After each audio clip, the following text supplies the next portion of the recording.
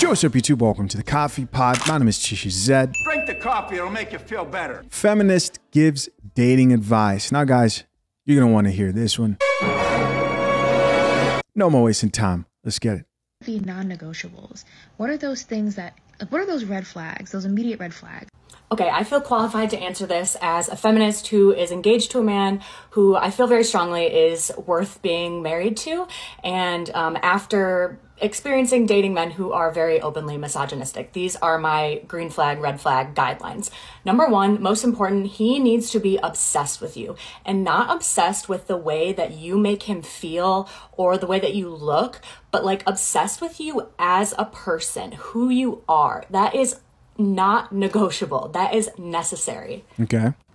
Two, I never really hear anyone say this, but he needs to think that you're funny. Misogynistic men make it like their personality that they don't think women are funny. Women are funny, and your man should think you are hilarious.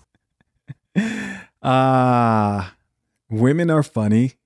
Like, if you want people to think you're funny, then you become more funny. Some people think you can't really work on stuff like that, but I'm just trying to point out here, guys, that like, it's no surprise that this woman is describing a simp, that a feminist, her perfect man would be a man who pedestalizes her, puts her on a pedestal, thinks she's hilarious, is extremely obsessed with her, and I bet bends over backwards while she approves and disapproves of his behavior. Let's keep listening. Three, he's emotionally intelligent. Bonus points if he's an emotional person, like cries, is not afraid of showing emotion. That is huge green flag. Your friends should feel at ease and like comfortable around this man. They should like want him to be around. Of course, not like every time the girls are hanging out, but they should want him to be around. Of course. God forbid he comes off like an actual man. Make sure he is like one of the girls, right? He should be there, and they shouldn't be able to tell that there's toxic masculinity in the presence. You should get to be a little bit mean to him at sometimes, and it doesn't faze him, and he doesn't get to be a little bit mean back in the same way, because we live in a patriarchy. It's not the same thing. So you can treat him like shit, and he shouldn't get to be mean back. Guys, are we all listening to the same thing? He should do labor without you having to like consistently nag and like, of course, force him to do it. It should be something that like as an adult, he can just like clean and cook and help out with things. Red flags. If he refers to women as females, no. If he refers to any exes he has ever had as crazy or psycho, no. Immediately red flag. Probably not true. If he raises his voice at you, red flag. If when you like bring up something that bothered you, or like you're kind of having an issue, if he whatabouts you, like you bring up something that bothered you and he says, what about this? What about this? In a way to like come back at you. Once it starts, it will never end. The what about is a huge red flag. If he does or likes pranks, no matter how trivial and small, no. If he is rude to service workers or homeless people, red flag. If you feel you have to like water down your feminism and all because you're worried about his reaction being negative, red flag. If anything he does compels you to make a pro-con list, no. I used to facilitate these like healthy relationship workshops in college for undergrads, and we would do this activity where you would like put onto paper in quadrants like what you're looking for, the qualities you're looking for in a partner, to like help you navigate. And I've helped like many of my friends break up with partners with this activity. Let me know if you want an example. So we have a woman here, proud feminist who's about to get married and divorced, who's bragging about how she's helped a bunch of her friends break up relationships because the guys weren't feminine enough. They weren't simping enough in that situation. This is crazy. So you got these comments, see what the people have to say, which I'm assuming are going to be most likely a bunch of feminists agreeing with what she has to say.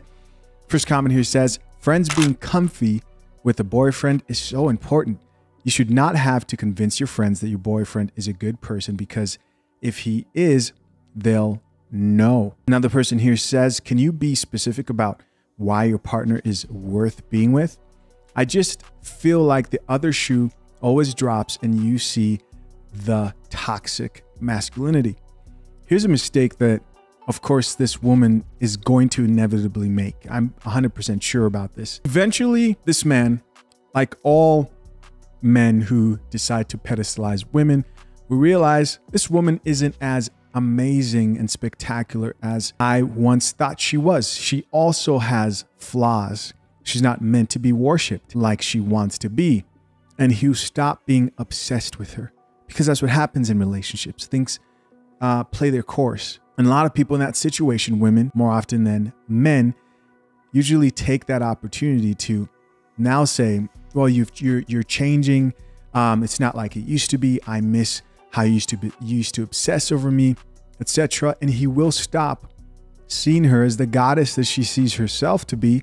And instead of accepting this, that's just a part of relationships. And yes, you can work on things and you can spice things up in relationships, etc. She'll then use as an excuse to divorce this man. Guaranteed. Let's check out a few more of these comments. Another comment here says, what about the "it was a joke" response every time I say I don't like that? Another person here says, just get your passport and go, lads. So we got a passport bro here responding, and somebody else, a woman, says, for sure, bro, go traffic a woman. That'll teach us, with the laughing emoji. Hilarious. The thought of running to another country just to find some peace with women, because Western women are mostly lost to other women. They'll accuse you of trafficking, right? Here's another comment that says, why do you feel entitled to be a little bit mean to him and not expect the same in return? Would love an explanation of that. So this person's like, why do you think you can be mean and he can't? Because it's not about equality, man. We all know feminism is about control.